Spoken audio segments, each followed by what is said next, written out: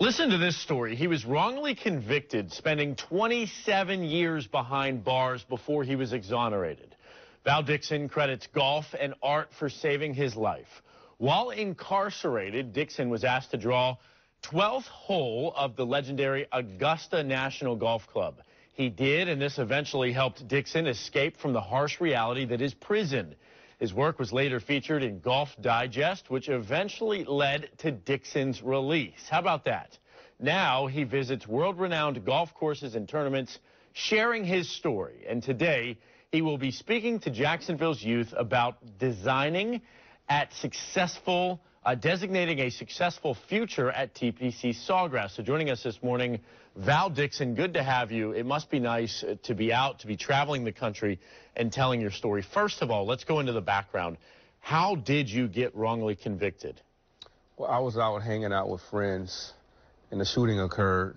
And, you know, the first instinct is to run and get away, run for cover. Sure. I ran, jumped in my car, pulled off. Shortly thereafter, I was pulled over, taken into custody. You know, I was told that I committed this shooting.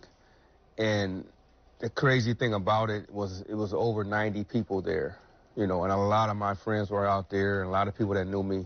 So I just felt like, okay, this would get cleared up, and it never did. And this is up in Buffalo, New York. Yeah, and witnesses came forward, a dozen witnesses came forward to tell the police that I didn't commit the crime. They were disregarded. The person that committed the crime actually confessed. He was disregarded. Once they arrested me, they just refused to admit that they made a mistake. Horrible story. So you spent a lot of time in prison behind bars. Yes, 27 years. 27 long years. That probably feels like an eternity. Well, you know, God was with me the whole time, you know, and I wasn't, you know, I didn't have a really strong faith.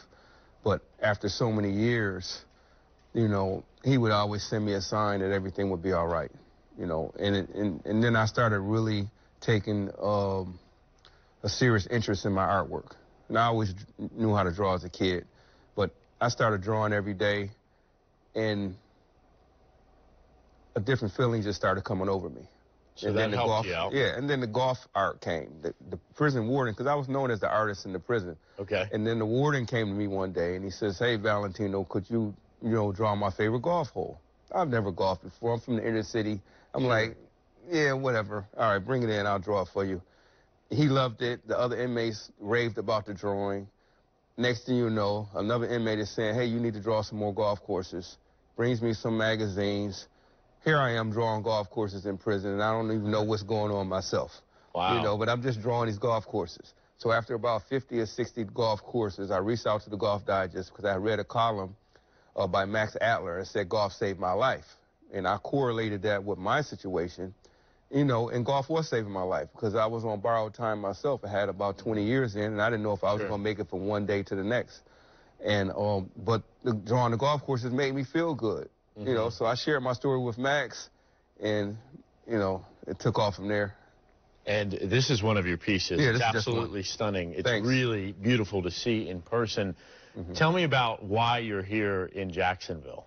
Well, I'm here because we launched my foundation, The Art of Freedom, you know, and I did a speaking last night, and I just want people to know that wouldn't necessarily know anything about prison reform, what we need to do to make the system more fair, just, and equal.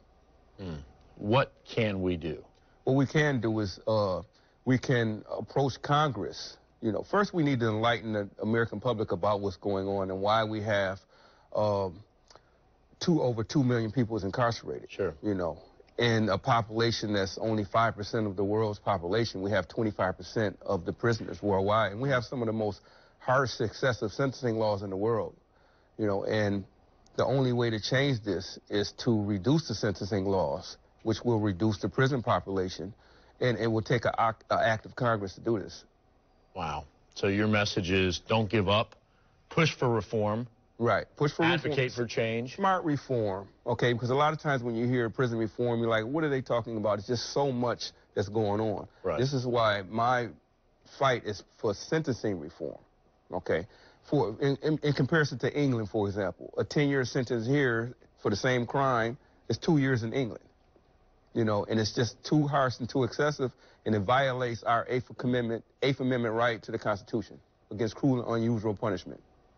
Well, Val, thank you so much for talking with us, for showing your beautiful artwork here, and I know that you've got a bright future ahead of you, not just in the art realm, but also with educating our youth. So if you would like to learn more about Val Dixon's artwork and his story, head to valentinodixon.com. There's the website on your screen.